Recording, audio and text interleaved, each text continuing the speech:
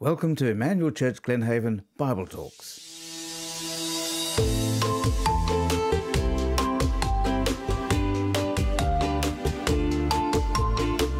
Our church is committed to growing together in Christ. And one way we grow in Christ is by His Word as we learn from the Bible. Our prayer is that through these sermons, you will grow in your love for Jesus and trust Him more.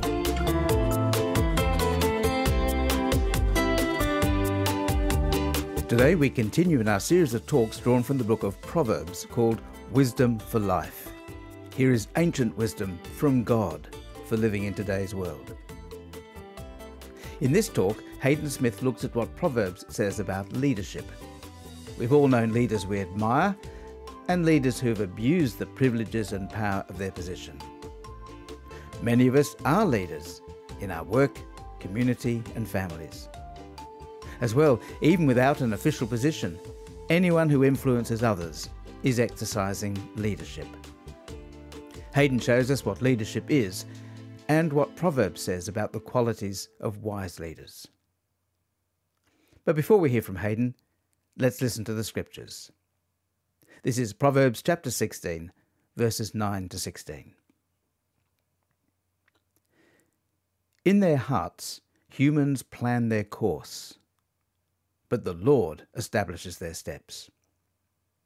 The lips of a king speak as an oracle, and his mouth does not betray justice. Honest scales and balances belong to the Lord. All the weights in the bag are of His making.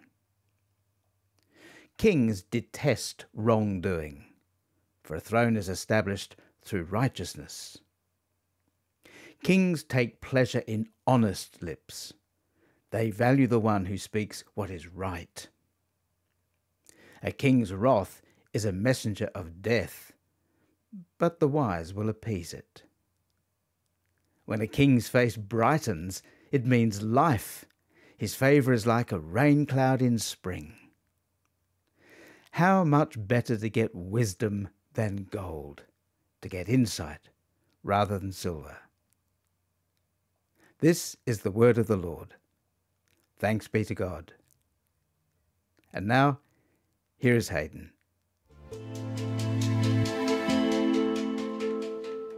When I think about leadership, I think of Optimus Prime from the 1986 animated movie Transformers the movie. It features a planet that turns into a transformer, right, okay? We love good leaders, right? And I love Optimus Prime. He fights for what's right. He's got wisdom. He's a team player. Plus, he's a truck that blows stuff up, right? Love it. And it's true in life that we really do love good leaders. Now, we're talking silliness with cartoons, but whether it's in the context of politics or sport or great moral leaders, we want to look for people who will actually set a great example for us and who will help us to grow as people. This is what Proverbs says, and tonight we'll be looking at Proverbs and also the broader teaching of the Bible on leadership, which is not an easy topic, but I think it's an important topic for us to study together. But leadership is important. Let me show you from Proverbs 29, verse 2. Show me a righteous ruler, and I'll show you a happy people. Show me a wicked ruler, and I will show you a miserable people. And so whilst it's true that we rejoice in good leadership, it's also true that there are some who are wicked. And sadly, for me over the past few years, it seems like whenever I'm kind of checking the news, there's example after example of failed leadership, of people who've made bad and damaging choices, and that has implications for them, for their family, and for the communities that they lead.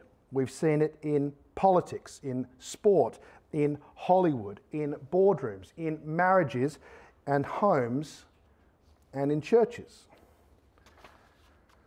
Too often, to compound things, those people have been protected. They've been shielded by institutional or cultural power.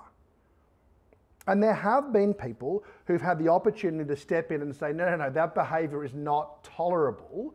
But sometimes, and again too often, it seems as though those people, they either feigned ignorance, we didn't see it happening, or they were indifferent to the damage that such behaviours were causing. But my hope today is that we'll see that whilst ultimately we must not put our hope in people, because this is what it says in Psalm 146 verse 3, do not put your trust in princes, in human beings who cannot save. And Proverbs 11 verse 7, hopes placed in mortals die with them. All the promise of their power comes to nothing. Rather, we're not supposed to put our trust in the under-shepherds. Another word for under-shepherd is pastor or minister, because we are flawed and given to failure. But to put our trust in the great shepherd, the good shepherd, Jesus, who is faithful even when people are not. But I trust that we'll also see that one of the gifts that God has given us is godly leaders. Whilst none of us are the Archbishop and wield that kind of power within this Anglican church structure, each of us does have power. Each of us does have the ability to influence others, and I pray that we will do so with integrity, wisdom, and a servant heart. What do we mean by leadership or power? I'm going to borrow a definition from Clay Scroggins. He says somewhat simply that leadership and power is simply influence, and every person here has influence. The ability to influence the physical world through baking or through engineering. The ability to influence others through instruction or through empathizing with them. The ability to influence ideas and the culture in which we live through writing or the arts. The ability to influence the world through finances or resources. The ability to influence even our own thoughts and actions through self-leadership, as we discussed just a couple of weeks ago. Every person exercises power and authority in different contexts, in different ways, to different degrees. But it is true that some people have become a little cynical about that. They're a little bit cynical about how power has been used but really misused, and they've sought to respond to that in different ways. One of the ways that I've seen people do that is I was reading a blog from Melbourne that talks about how any relationship that has a power imbalance is fundamentally and by definition an unhealthy relationship. But the difficulty I see with that is actually we see that part of what it means to be human is to be in relationship with different people. Some who have a little more power, some have a little less, and sometimes that changes over time. This morning in the congregation at 10:30, I looked out and I saw some parents who were caring for their children. Their children were in a power dynamic relationship with them, where they had little power, their parents had more, and it was a relationship of care. But what was interesting to me about that is I looked across the room, I saw another relationship where there was a child caring for a parent, a child who was in their 60s, a parent who was in their 80s. And that same relationship had shifted. The power dynamics had shifted, but it doesn't follow that because there was a difference in power, that there was necessarily a problem.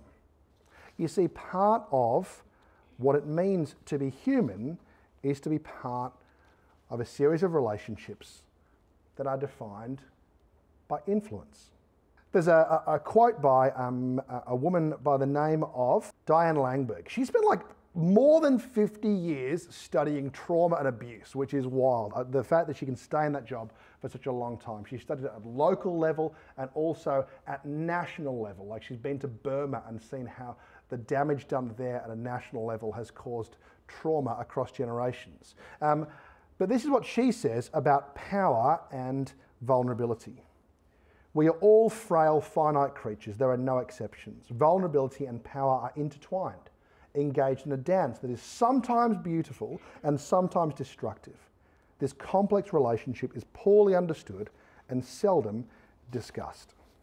She says later, we all have the ability to influence others and be influenced by others. Welcome to the human race, she says. i.e., part of being human is being in this dynamic, this dance of power and vulnerability.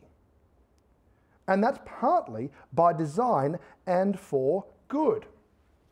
In Proverbs chapter 8, wisdom is personified as the vehicle by which God created the world. In Proverbs chapter 30, we see something similar where the person speaking says, I wasn't there when you made the world. And Proverbs 30 and Proverbs 8 are designed to make us remember back to Genesis chapter 1 and 2. And Genesis chapter 1 and 2 is fascinating to us because not only do we see the greatest demonstration of power, not just cultivating the world, that is shuffling things together to see what patterns we can make, but God calling the world into being with a word. And what's amazing about that is not just that God demonstrates his power, but that he delegates his power at that point. He calls us as image bearers to be vice regents, to be representatives. And that pattern we see in creation, where God creates and then delegates. We see the same thing when God resurrects the Lord Jesus and then commissions the church, delegating authority to the church, and great power will come on you from on high in the person of the Holy Spirit. I'll quote Diane Langberg again. This is a long quote, but I think this is a really important quote to understand if we're going to understand power. This is what she says. In Matthew 28, 18 and 19, Jesus says, "All authority, all power is given to me, therefore go." Jesus holds all authority. This means any little bit of power you and I have is derivative, i.e. it doesn't belong to us by right, it's given to us by a higher power. We are dispatched under his authority. Well, what does that mean for you? Are you verbally powerful? The Word gave you that power. Are you physically powerful? The mighty God who breaks down strongholds and sustains the universe gave you that power. Do you have a powerful position? It is from the King of Kings and the Lord of Lords. Do you have power or knowledge or skill? The Creator God, whose ways are beyond finding out, gave that power to you. Do you hold emotional power with others? That power came from the Comforter, the wonderful Counselor. Do you have great financial power? If so, it is merely a small portion from the one who holds all riches. Any power that you and I hold is God's. I want to say that one more time. Any power that you and I hold is God's. It's been given to us by him. Why? For the sole purpose of glorifying him and blessing others. If all power is derivative, then Christians should hold it with great humility. Power is not something to boast in, but to be used for the benefit of others. This morning, my wife, Libby, was on the coffee machine, which means she arrived a little early, which means three of my kids were here a little early. And at one point, I heard my wife, Libby, telling Sebastian off because he was on the deck here as the 8:30 people were filing out. And he had found a very large stick. And he's 6 years old. And he thought this was the greatest thing in the world. Because what do you do with a stick? You flail it. That's what sticks are for. Here was a kid who had extraordinary power to knock old people flying. But of course, if you have power, you need to make sure that you use that power properly, responsibly. And I'm not sure about you, but I'm not sure that he was yet at an age where he is old enough to wield a stick amongst older people. I'm not sure. So as we think about how to use power, Proverbs has a few things to teach us. Firstly, wise leadership requires integrity. A throne is established through righteousness. Proverbs 16 verse 12. Righteousness here means doing the right thing, doing what is good and true. And kings, that is rulers, that is people in authority, they are to rule by what is right. What's the alternative to that? Well, the alternative to that is this. By justice, a king gives a country stability. That sounds good. But those who are greedy for bribes tear it down. The wicked accept bribes in secret to pervert the course of justice. Proverbs 29 and 17. The alternative to doing what is right is doing what is immoral. That is, here is the picture of a ruler who accepts secretly bribes. This is someone who will gladly pervert justice. This is someone who will gladly overlook the cause of the needy and the oppressed in order to get a kickback and get a little richer and a little more influence. That's not the way it's supposed to be. And what's interesting about this verse is it talks about bribes being accepted in secret. In Proverbs chapter 11, verse 3, it says this: "The integrity of the upright guards their way." Integrity is a really interesting word. It comes from the word integer, which we know because it means number, but not any number, a whole number. Integrity means whole. What it means by that is, as you scratch through the surface and get to the inside of the person, the inside matches the outside. What they're like in private matches what they are like in public. That is, if you look at a person who shows integrity, if you see what they do at home, it matches what they do in public. Sure, they might look a little grumpier or a little scruffier at home, but fundamentally it's the same person. A person who lacks integrity is very different when no one is looking. Christian leaders are to show integrity. How do you do that? Well, partly you can't be one person if it's not clear to you who you are. If the value is integrity, the question you have to ask is, who am I? Back to Clay Scroggins in his book, How to Lead When You're Not in Charge, he says this: near the core of what makes a person a leader is their sense of identity. The way you see yourself is determinative for your life and for the decisions you make as a leader. He gives an example. It establishes your sense of security when you face doubts. And we all face doubts in the decisions that we make. It's what enables you to process your emotions during tense conversations. When you feel threatened, do you have a clear sense of who you are in this conversation?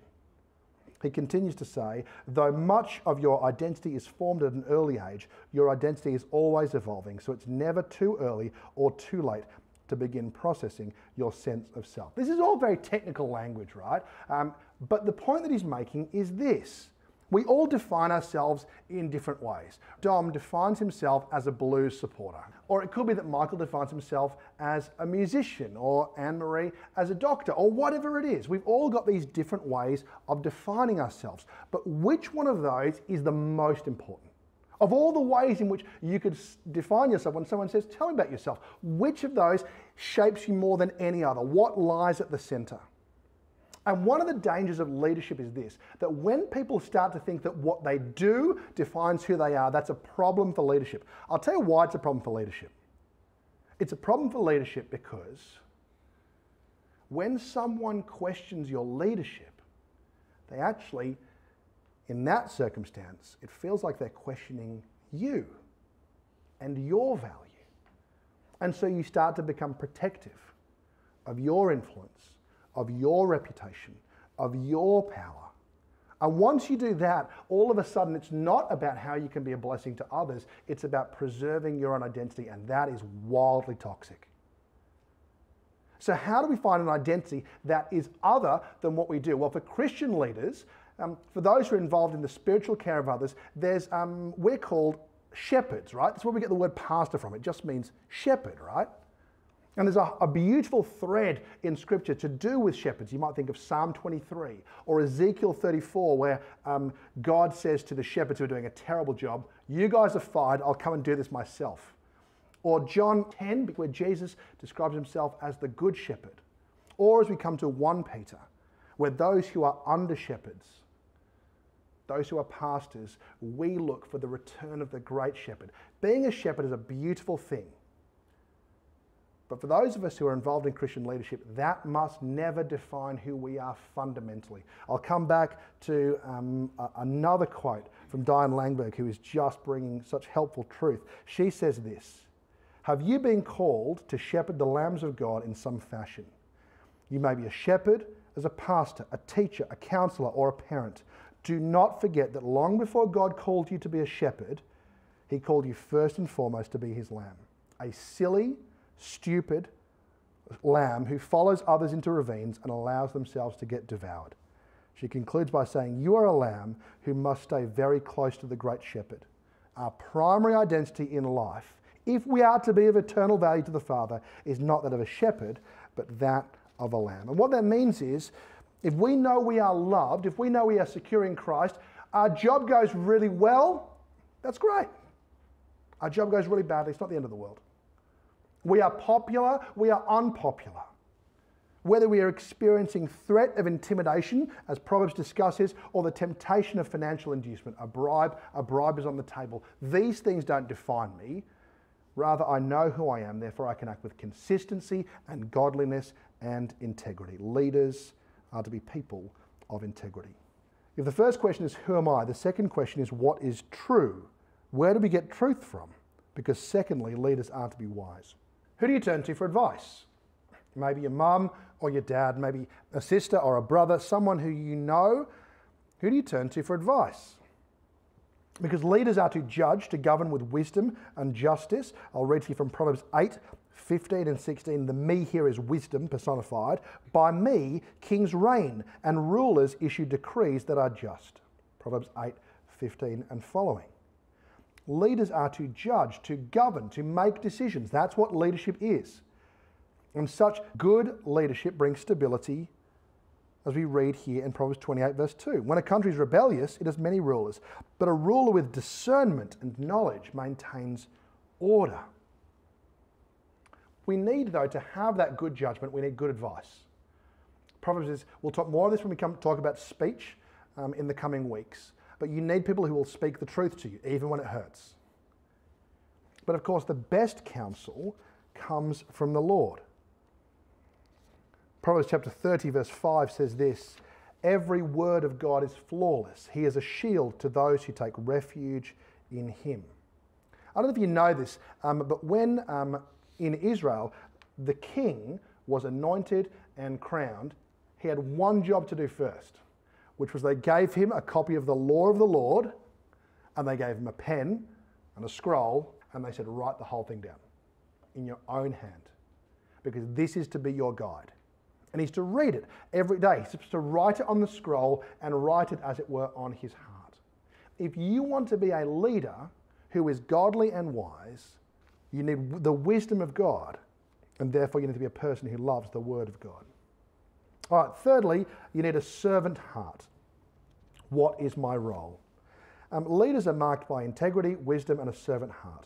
Question 1, who am I? Question 2, what is true? Question 3, what is my role? Your role, with the power that you have, is to serve. Power is for the people. There's a really interesting bit at the end of Proverbs 31 verses 3 to 5, where there is advice for a king. Let me give that advice to you. Here it is. Do not spend your strength on women, your vigor on those who ruin kings. It is not for kings, Lemuel. It is not for kings to drink wine, not for rulers to crave beer. Why? Well, of course, it's damaging to the person. It's damaging to those involved. But the reason is there at the end of this verse. Why? Lest they drink and forget what has been decreed, that is the law of God, and deprive all the oppressed of their rights. You've got a job to do, king. You've got responsibilities. You don't have time to be wasting your life in that way. Your job is to do what? Well, you can see it there. Is to make sure that the rights of the oppressed are maintained. Later in that very same chapter it says this, speak up for those who cannot speak for themselves, defend the rights of the poor and needy. Leaders are to use their influence to protect and to provide for others, even when it's costly. You might know the author Simon Sinek. He's kind of leadership guru guy, author. He wrote a book called Leaders Eat Last, released in 2017. This is what he said. The true price of leadership is the willingness to place the needs of others above your own. Great leaders truly care about those they are privileged to lead. You can easily judge the character of a man, he means person, by how they treat those who can do nothing for them. You see, the Lord Jesus has set an example, and it seems as though the secular world is cottoning onto this, and it seems as though the Christian church is playing catch-up as well, but there's nothing new here because Jesus taught us this. Matthew 20, 26 and 27, his disciples are jostling for honor and positions of influence, and they're like, can I be the 2IC? Can I be the 2IC? And Jesus is like, whoa, just hang on, just slow down. Let me explain something to you. This is what he says. The rulers in this world lord it over their people, and officials flaunt their authority over those under them. But among you, it'll be different. Whoever wants to be leader among you must become your servant. And whoever wants to be first among you must become your slave. To lead wisely is to have integrity, wisdom, and a servant heart, to put those who you lead first. I want to close with 3 quick applications and an encouragement for us to look to the Lord Jesus. Here's my first application. Ask the Lord of the harvest. We need leadership. We should be calling for leaders. But who should we be calling to? We should be calling to the Lord of the harvest. This is what Matthew 9, 37 to 38 says. The harvest is plentiful, but the workers are few. The Lord Jesus says, ask the Lord of the harvest, therefore, to send out workers into his harvest field. We need good and godly leaders in our homes and workplaces and schools. I wonder, would you pray that we would have more scripture teachers being raised up to teach kids about Jesus? Would you pray that we would see more people in the villages, like in the retirement villages locally, thinking, you know what? God's called me here next to these people with a purpose. I'm going to share the gospel with the person over the back fence. Be praying for the work that's happening in Christian groups on university campuses all across Sydney and Australia. We want to see more people who are commissioned. I don't care whether they're paid or not paid, whether they get an official title or not, more people raised up for this important work. Thank God that Paul is coming to join us in this work. God has raised him up for this moment. Thank God for Simon and for Rach. They've entered into a period of discernment and prayer with, like, I want to study, I want to figure out whether this whole vocational ministry thing is for them. I wonder, for you guys, if God called you, if you're going to pray, raise up workers, be very careful of that because it could be you, right? If God called you to that role, would you answer him? Because I tell you, right, I mean, one minister described being a minister in a church in Sydney as this. It's exhilarating and exhausting. It is both of those things, right? It is crazy. It's hard work. It's not easy. But there is nothing that I would rather be doing than working alongside you in the cause of the gospel, because people are dying apart from Christ and we have good news to share. Now, what happens if, as you start to pray and as you seek discernment, as you engage with the encouragement of others and someone taps you on the shoulder, or maybe as you're praying you think, maybe this is what God wants me to be doing, would you listen? Whether that's in semi-retirement, whether that's in, after uni, whether that's when the kids go to school, would you consider being a worker in the harvest? I don't want 20 people to come up to me tonight being like, great, we'll join the staff team next year, let's make the budget work. But I would love it if each of you would find the courage to pray, Lord, if that's what you want for me, I'm a bit nervous about it, but I'm not a no, and see where that prayer leads you. Now, we need to be very careful of overestimating our abilities when it comes to leadership and the use of power. Because if we think, oh, no, that kind of stuff doesn't happen to me. I use power in a good way. I help people. I would never fall into sin like those people I see on the blogs, on the podcasts, on the news. That would never happen to me. We need to be very, very careful here. Jeremiah makes this abundantly clear. Jeremiah 17:9, the heart, that is our hearts, are deceitful above all things and beyond cure. Who can understand it?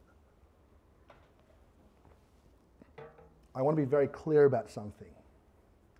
Sin, deceit, and the misuse of power happens in ordinary churches. And you know what this church is? An ordinary church. And therefore, we need to be very, very careful. We need to be vigilant. We need to take sin seriously. A character in a book called The Thicket, a novel, described sin in a very similar way. The character called Jack said this: to some extent, I find sin like coffee. When I was young, I had my first taste of it. I found it bitter and nasty, but later on, I learned to like it by pouring a little milk in it. And then I learned to like it black. Sin is like that. You sweeten it a little with lies, and then you get so you can take it straight. Just undiluted, pure self-indulgence and sin. It's a very slippery slope. Do not tolerate evil, self-interest, pride. Do not tolerate those things in your life, and surround yourself with people who will help you stamp them out. And one of the ways that we can surround ourselves by people who will help us stamp this out is amplifying the voices. And what I mean by that is, I heard this talking about the role of women in business. And part of the thinking was that often, not always, but often, women's opinions are not necessarily taken seriously in the context of the corporate world. So they'll say an idea, it's ignored. They'll say the same idea, it's ignored. And then a man will stand up and say, I have an idea, say exactly what that woman just said. They'll go, that's a brilliant idea, well done, Dave. And the idea of amplification is if you hear someone who has a quiet voice, someone who doesn't have a position of authority, rather than ignoring them, rather than taking that idea as your own, give them a platform to amplify their voice. Say, sorry, Sarah, could you say that one more time? That was really helpful, thank you. What do you mean by that? I think she's onto something. Now that's in the context of the corporate world, but as we think about structural power, and particularly around those people who would raise a concern in the context of the home or a school or a church, how do we help to amplify their voices? Because if someone does have a concern, let me be quite direct here. Imagine someone has a complaint about me. In that context, many of us, and this is not a good or a bad thing, our gut response is not Hayden, like he's a good guy. There's been a misunderstanding here. And so the person who would raise that complaint knows that it's very likely that they won't be heard. And so it's easy for them to stay quiet. But if they find the courage to speak, we must listen to them. We must support them. And the reason we support and listen to them is three reasons. Because we care about truth, we care about godliness, and we care about people made in the image of God. Because I could have made a terrible mistake. And so if you care about the person making the complaint, and if you care about me, and if you care about the name of Jesus, we must listen carefully. Sadly, that has not always been the case. Diane Langberg says the following statement, and I fully support it. She says this: "For those who have been abused, my prayer is that in reading this, you will feel seen, protected, believed, and comforted. Some of you have left the church after experiencing abuses of power in the very place God means to be his sanctuary. If you see the church as a place of danger rather than of safety, please remember that sadly the church often fails to look and act like Jesus, making it easy to believe lies about who he is. If you have been hurt in the context of the church, I'm sorry. But do not confuse the sin of the church with the Saviour who is good, even when we are not. Speak up for those who cannot speak for themselves." So the three application points are: ask the Lord of the harvest to make sure that we honestly assess our own weakness, and to amplify the voices of the quiet. Let me close by pointing us to Jesus. We've discussed power tonight, and we have discussed that power can be misused. What does it look like, you reckon, when you ramp up power to 11? Like, what does it look like when you take power and you keep going to the next level and the next level and the next level until you see power in its ultimate form? What is the ultimate expression of power? Well, there's one person, a political theorist, a kind of philosophy guy. This is what he said in his book in 1956. He said this: "All politics is a struggle for power. The ultimate kind of power is violence." And we kind of see that, right? You seek to coerce people, to control people, and when no other power works, then governments resort to violence. But I wonder, is this true? Because for Christians, we understand things a little differently. I read to you Matthew 20, 26 and 27. Let me give to you 27 and 28. "Whoever wants to become great among you must become your servant. And whoever wants to be first must be your slave." Why? Why is servant-heartedness at the heart of the Christian faith? Because for the Son of Man, that is Jesus, did not come to be served, though he had every right, but to serve and to give his life as a ransom for many. Jesus saw violence up close. He endured violence, but his suffering is an expression of his service, ransoming sinners from death. I wonder if you looked at the scene. I wonder if you looked at the picture of Jesus dying on the cross, and I ask you this question: where is the power in this scene? I wonder if your first instinct would be to go to violence. It's the most obvious one. People are literally hammering nails into bodies. But I wonder if that's to misunderstand where the power truly lies. Because in the crucifixion of Jesus, we see a greater power. We see someone who takes the building blocks of hatred and fear and violence and transforms them into forgiveness and hope and love. That's real power. To see lives transformed and see people changed and reconciled to God. Andy Crouch puts it this way: in the light of the crucifixion and resurrection of Jesus of Nazareth, Christians have come to the glad conclusion that violence is not the ultimate kind of power. Far from it. For all its twisted terror, it is nonetheless a weak, defeatable, and indeed vanquished kind of power. True power is creation, and the truest power is resurrection, the new creation that can restore flourishing, even when violence has done its worst.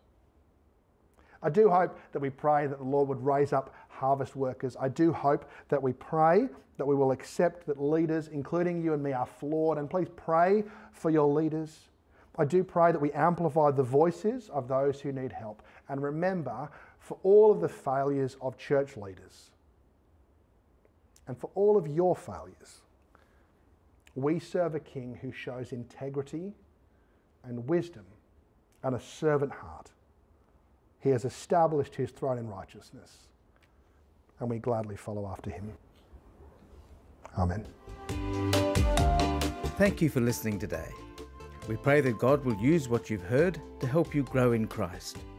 For more information about Emmanuel Church Glenhaven, please visit our website, glenhaven.church. We look forward to your company next time. Bye.